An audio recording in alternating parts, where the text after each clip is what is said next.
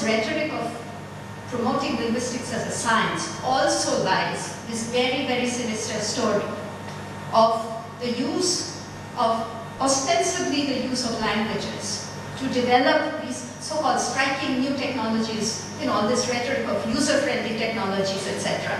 Okay, but there is a lot that is not told to us as to what exactly the so-called technologically useful applications are for. What uses? So this is something that I do want to bring to your attention, especially in relation to this whole issue of, linguistics' location in the humanities. Okay, that is now under siege. Okay, from not very innocent quarters. Okay. Now there are historical and conceptual reasons for how and why the discipline of linguistics has come to be located in the humanities, which I don't want to bore you with enumerating beyond a certain point. The historical reasons are often,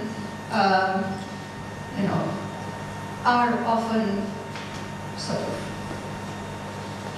grounded in a lot of conservatism. Okay, so the need, origins of linguistic analysis arising from the need for the correct, quote-unquote, correct dissemination of oral texts that are of religious value. Okay. And written ones, when scribal copying was the predominant mode of perpetuation of written texts. Relatively correct theological interpretations of scriptural texts and accurate translations of texts. Then the quote-unquote, the command of language, to use the phrase made famous by the late Bernard Cohn, for reasons of empire, and not just in the recent context of colonialism, but in fact since ancient times. If one looks at the content of Akkadian, Hittite, Old Persian, Ashokan Prakrit, royal inscriptions, you see this repeatedly.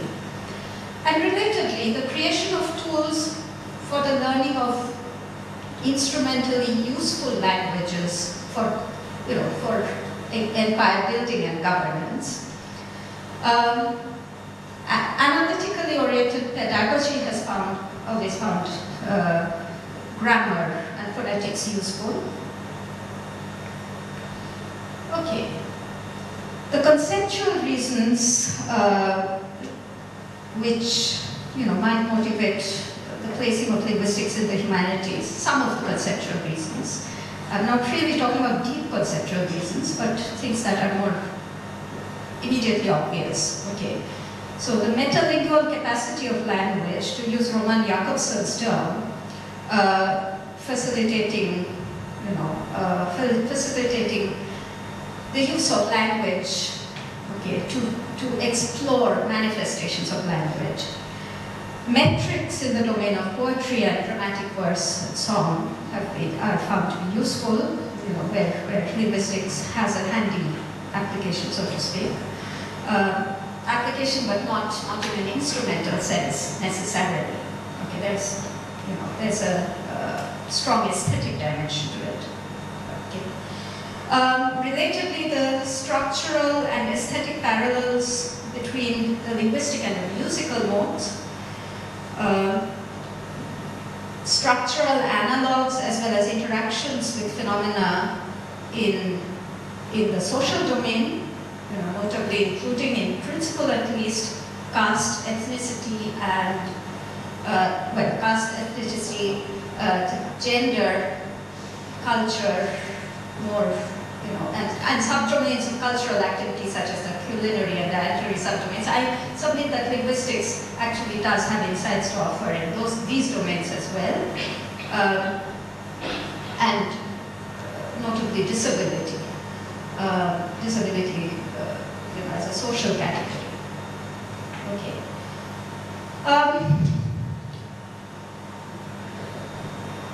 Now,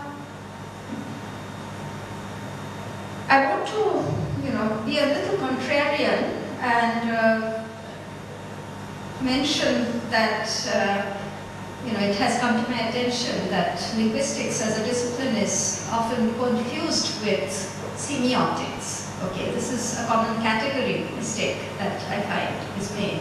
Semiotics deals with signs in various systems, not just in the linguistic mode alone. Okay.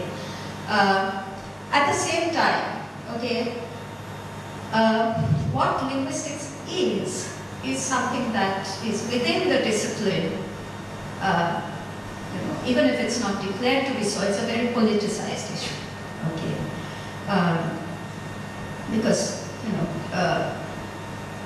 it's and this is where I think one would like to raise the issue of why the sort of the control over the discipline of linguistics is such a politicized issue. I mean, are there is it purely because of the dynamics of how a human community behaves, or are there genuine issues of method involved here? Okay.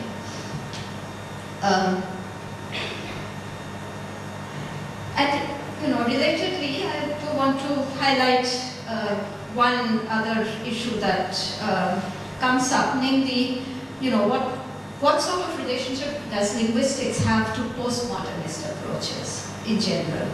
Okay.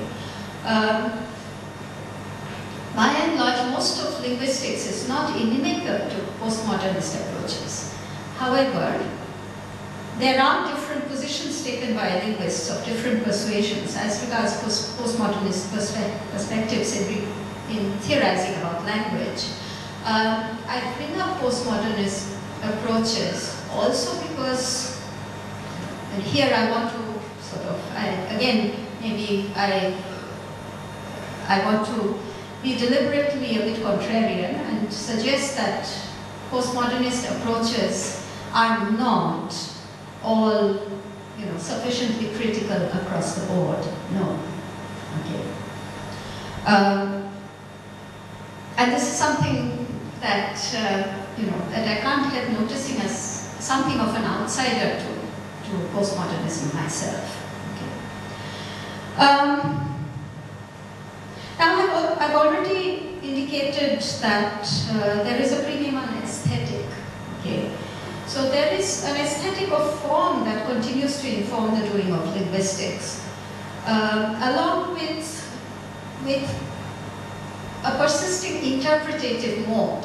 Now, in these two respects, I see a little bit of hope for linguistics, as a discipline, not to be completely engulfed within the conservative sphere altogether, because this is where I feel that there is genuine possibility of critical engagement.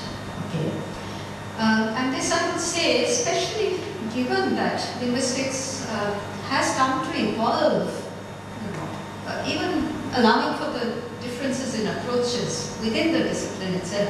It has come to evolve. It has come to evolve as a, as just a bunch of analytical methods, okay, which are seen to be, in some sense, by the practitioners themselves as being somewhat value neutral.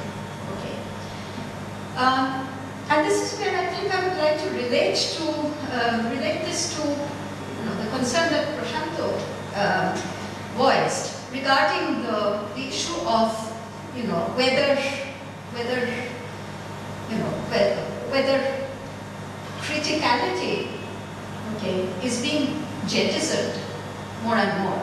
This is something that I think anyone who engages with issues of linguistic analysis, whether in trying to make sense of literary texts, etc., even when applying traditional philology, Okay, especially I would say when applying traditional philology in trying to make sense of texts.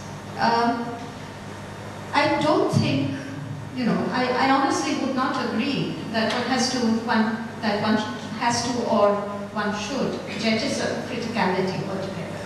Okay.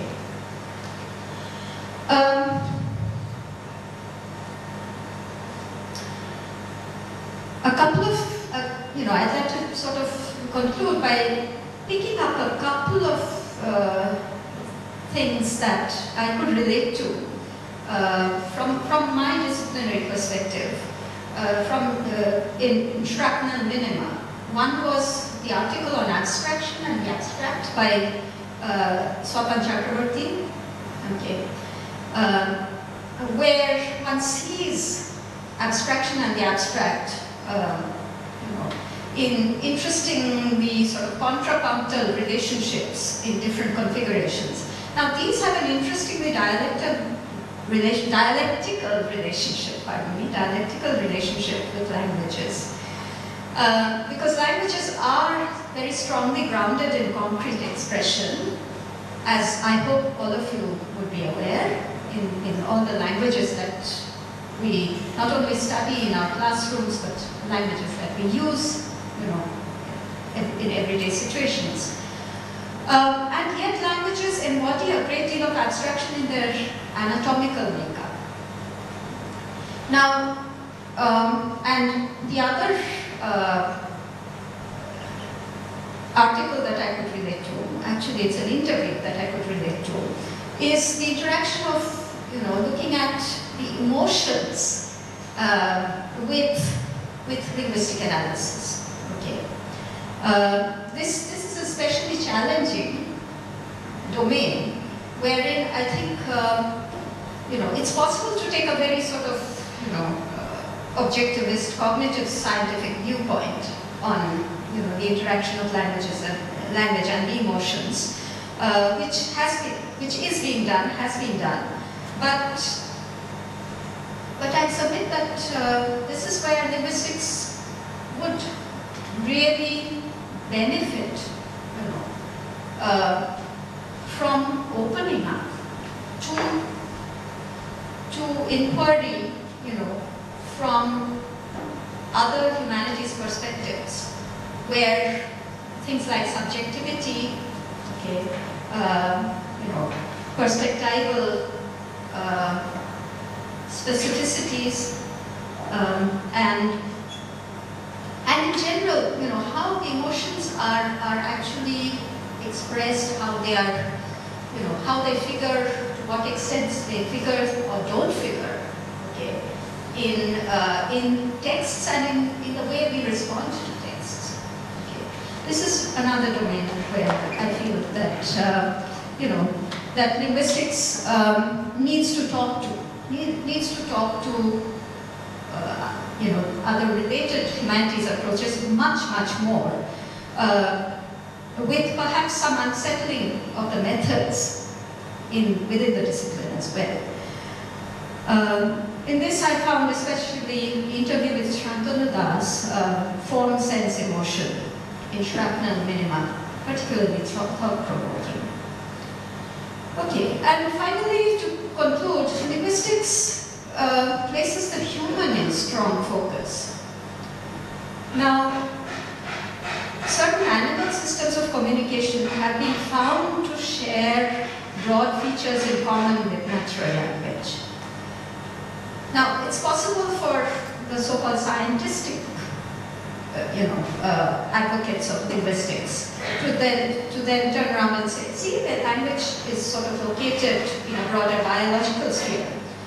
But you see, one can take another perspective on this, namely that the field of semiosis is radically widened to include within its scope the human within a larger ecological context. And this I would like to submit for possible, thinking about,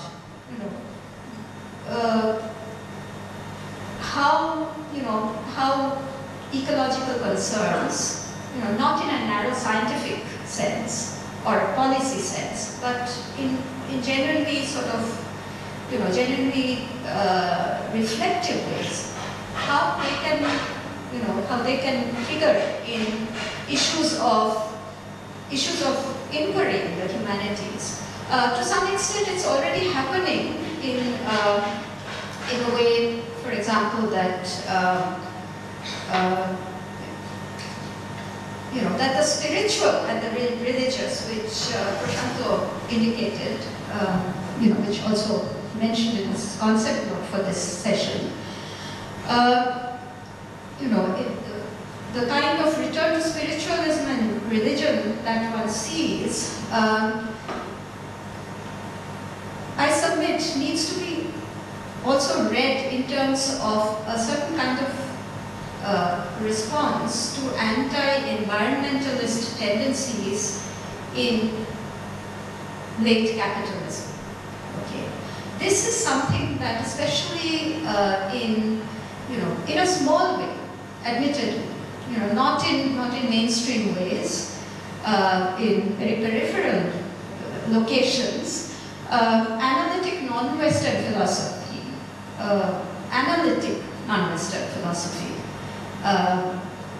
is trying to engage with this. And one of the grounds for trying to kind of point out, or rather one of the ways in which these approaches in analytic non-Western philosophy, often practiced, however, in Western locations, I should mention. Okay, one of the ways in which, one of the grounds in which, these approaches in analytic non-Western philosophy are trying to, seriously critique, late capitalism, is in terms of spiritual and religious concerns.